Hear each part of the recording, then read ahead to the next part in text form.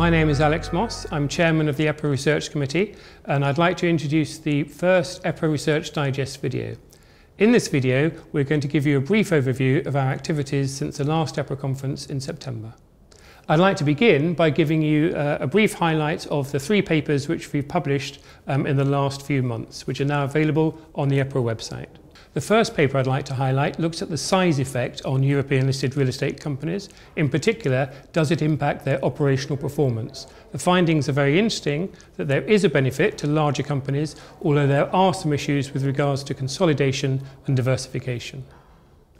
The second paper we've published is equally topical, and it looks at interest rate sensitivity. In particular, what is the general sensitivity to interest rates and what is the company-specific impact? They find there is overall a very large risk premium for higher interest rate sensitivity, but also that there's significant variances from company to company.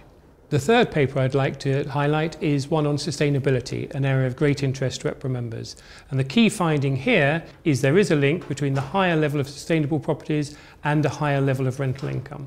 We have also featured another project which is undertaken by MSCI, which looked at the relationship between asset level returns and company level returns, i.e. share prices, and their findings confirmed our research findings, which we've published through the EPRA Research Committee, which that the fundamental driver of listed real estate returns is the underlying asset level return.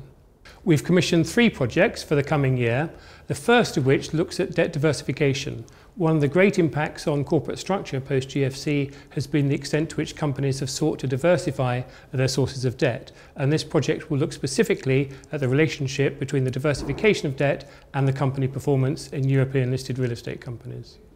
The second project we're financing looks at the very topical area of active versus passive fund management, in particular the role of ETFs in real estate securities fund management, how they're growing and what their impact is going to be on the sector going forward.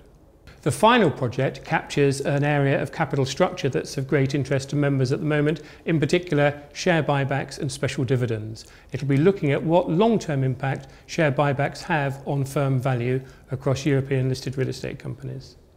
In addition to the regular suite of monthly publications, we're looking at 2 areas in particular for new publications. One is on volatility and one is on consensus NAV forecasts, both of which should be of great interest to members. I'd like to thank you for watching this video. Further details can be found in the email and on the EPRA website, and I look forward to seeing you all at the EPRA conference in London in September.